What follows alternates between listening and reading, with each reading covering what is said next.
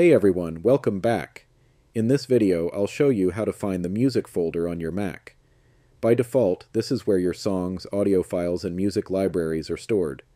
Before we start, don't forget to hit subscribe down below. It really helps support the channel. Thanks. Alright, let's get into it. First, click the Finder icon in your dock. On the left-hand sidebar, under Favorites, you should see a shortcut called Music. If it's not there, don't worry. You can easily add it back. At the top of your screen, click Finder in the menu bar, then choose Settings.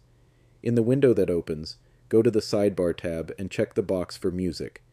As soon as you do, the music folder will appear in your Finder sidebar. Click on Music, and inside you'll find your music library for the Apple Music app, along with any audio files or folders you've saved there. And that's it.